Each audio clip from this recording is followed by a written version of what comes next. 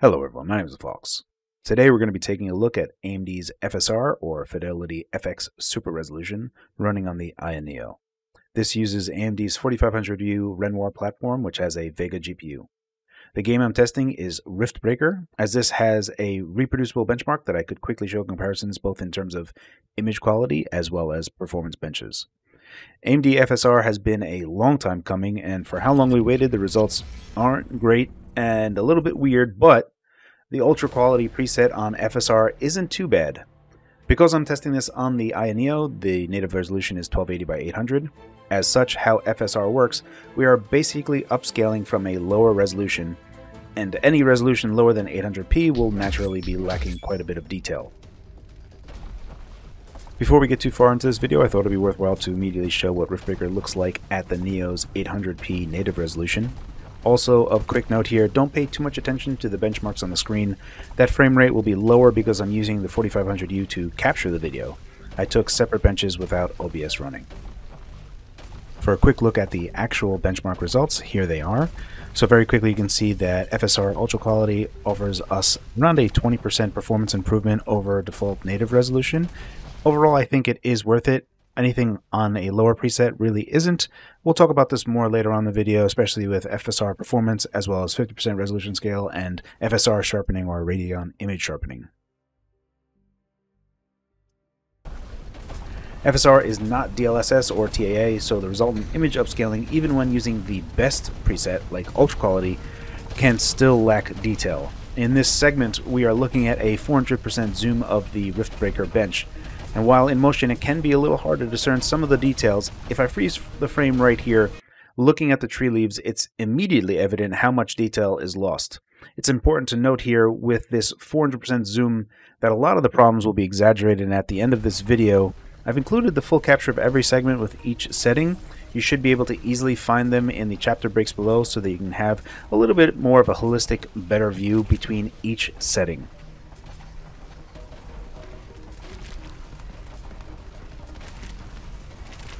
This part of the video is going to be the most brutal as we look at balanced and performance modes of FSR.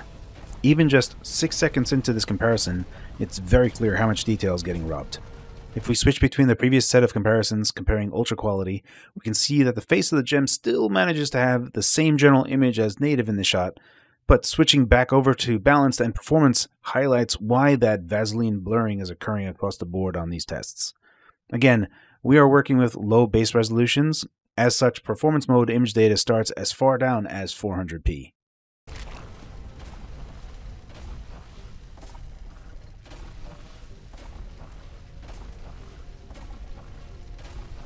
Once again, it's clear to see how exaggerated the loss of detail is here. The tree leaves highlight it a lot, but even if we take a look at the top of the picture, it loses a lot of the detail with discerning the difference between the two objects. And on the performance preset, it honestly looks like tomatoes at the top. You can't really see them. The blurring effect that is happening is kind of joining those two objects together, and there is no distinction between the two, which is unfortunate. But again, I really don't recommend performance mode, but this is what it looks like at a 400% zoom level.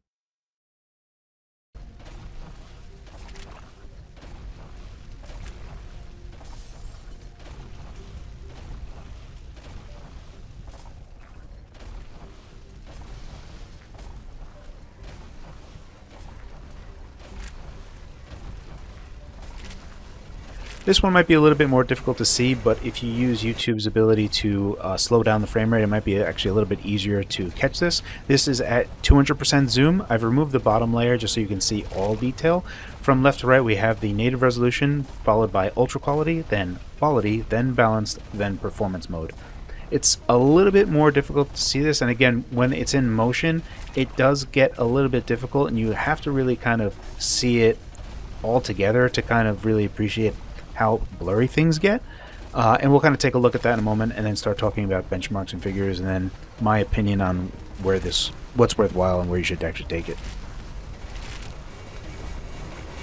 Alright, this last segment of the video, before we talk about the benchmarks and the conclusion of the video, I want to see if you, the audience, could tell the difference between the worst quality presets here. So that is FSR Performance mode, 50% resolution scale with no FSR at all, and then 50% resolution scale with Radeon image sharpening, but not FSR performance mode. So those are 3 different modes, but see which one you think is which, and I'm going to mix between them. The only difference that you'll really be able to tell is slight differences in image quality, but also the HUD changing with frame rate and stuff.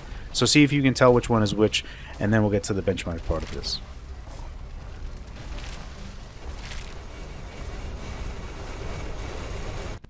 Alright, so that may have seemed like a trick question, but it honestly wasn't. Those 3 were 3 different modes.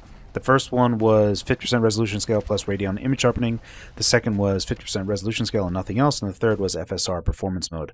I'm going to stop this video right here. We're going to take a look at just this still image so that we can kind of compare what's going on. But it is genuinely difficult to see the difference between 50% resolution scale plus Radeon image sharpening. It should be noted that in the back end on my settings, I have Radeon image sharpening set to 80%, and FSR performance mode, I don't really have any option to change whatever sharpening is happening. It could just be that FSR performance mode looks sharper on the bottom image here because it's dialed up to 100%. And if that's the case, what even is FSR? If it's only resolution scaling plus Radeon image sharpening, what took so long for this to come out? Is it just so that they had to like open it up so that it was available to everyone? It was just code cleanup?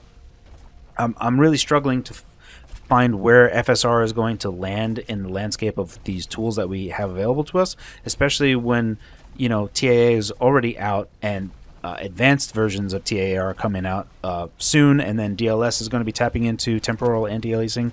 So where does FSR find itself in this landscape? I've read some stuff that FSR can integrate with temporal anti-aliasing, but I don't know how well that even works and where in the pipeline that would fit, how it would affect performance, because there is a small performance hit with Radeon image sharpening, as seen by just doing 50% resolution scale with nothing. We actually get the best performance out of all of that. If we take a look at the benchmarks, 50% resolution scale and nothing else is actually the best performance. Image quality wise, it is the most blurry.